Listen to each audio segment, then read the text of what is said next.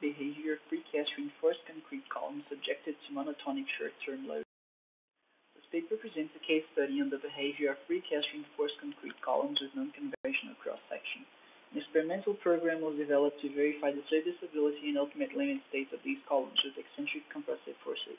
These experiments were then simulated in the finite element commercial code ANSYS Mechanical APDL and also evaluated with a theoretical model based on the Brazilian standard ABNT NBR 62118 from 2004. Four tests were conducted horizontally with the same column geometry and reinforcement ratios, but with different load eccentricities. Tests E1 and E2 had eccentricities of 82 and 310 millimeters respectively about the x-axis, and tests E3 and E4 had eccentricities of 72 and 260 millimeters respectively about the x-prime axis rotated 45 degrees in relation to x. The columns had a total length of 3,400 millimeters. Columns were also assessed with the ANSYS finite element code and with the theoretical model presented by Pereira from 2013.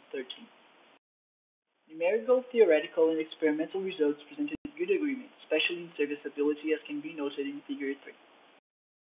The behavior of precast concrete column for use in a modular housing project was evaluated according to 4 different methodologies. To validate these methods, an experimental program was developed considering 4 different load eccentricities.